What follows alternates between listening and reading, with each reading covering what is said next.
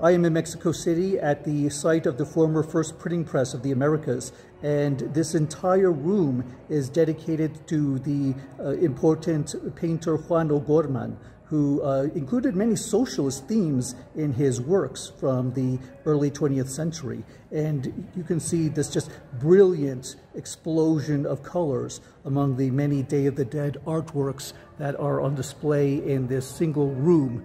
And this is just an extraordinary assemblage of different sugar skulls and other works of art dedicated to the Days of the Dead. So this is a kind of a closing way to end my week in Mexico City. This is just a fabulous collection of the folk art that has been on display around the capital city.